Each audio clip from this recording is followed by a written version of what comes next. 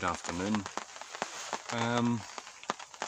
This is one of these videos where I'm in two minds whether to upload it to the World Wide Web, but and it's very rainy, my hands are very dirty, but to get on to the topic of the video, what is grief?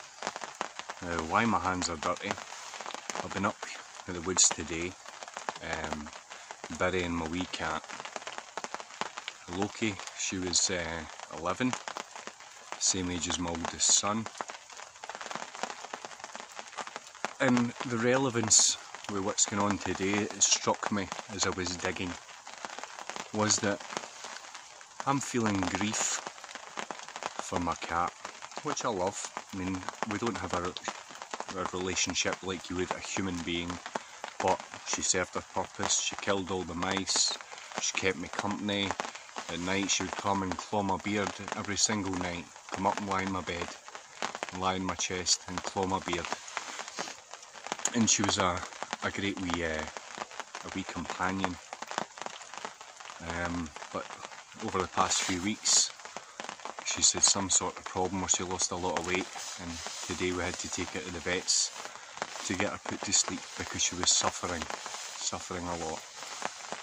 But today there are human beings suffering, and not too far away in local hospitals. People can't have relatives to come and comfort them and hug them as I could hug and kiss and comfort my wee cat over the last couple of weeks.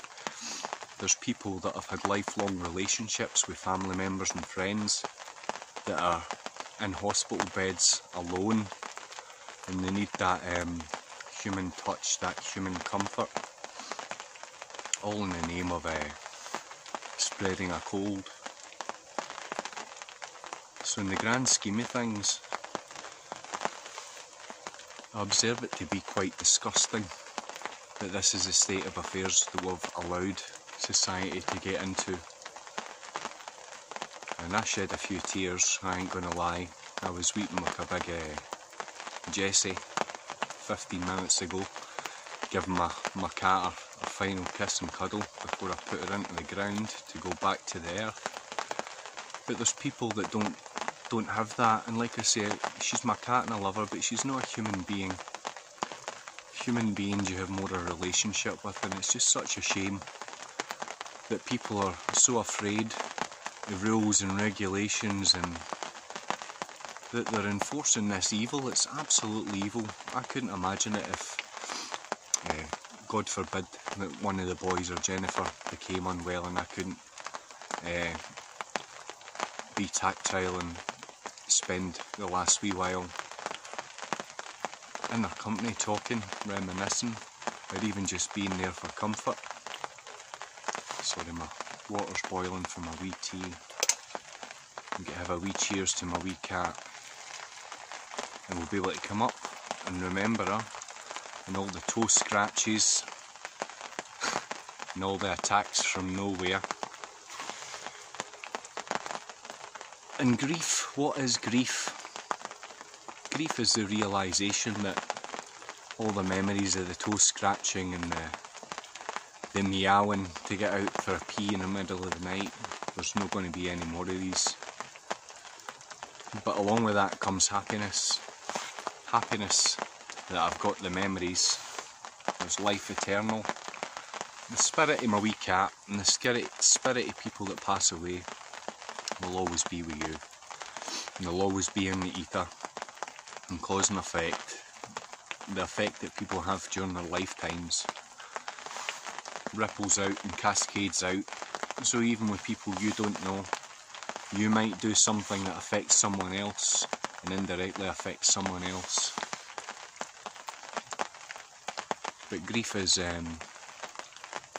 good, because if you didn't have love, you wouldn't have grief.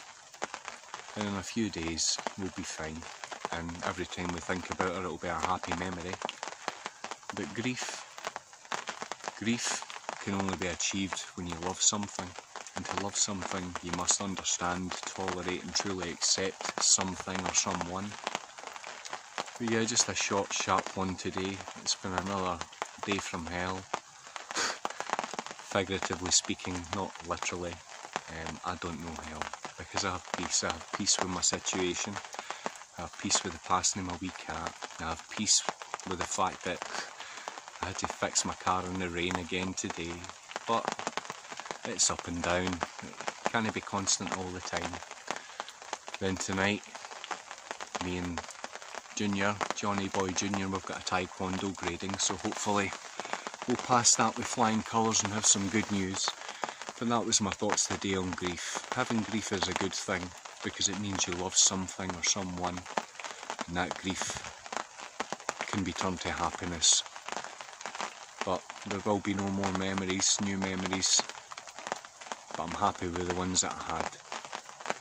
Stay blessed everybody, and a quick mention to a young guy, young Alan Mitchell. He made a video the other day, a year of him turning his life around. Sorry, I've got a wee sniffle. But the guy's been making videos on his YouTube channel for a year, and Alan will admit himself that he was in a bad place a year ago. Homeless, didn't have direction in life, and he's now working. He's looking in the best shape he's looked in a long, long time. But more than that, his mental attitude is phenomenal. So I just want to say to you, Alan, I'm proud of you, buddy. I'll keep watching you, and best of luck with the journey, because the journey's a long way from the end, my friend. God bless everybody, and take care. Bye bye.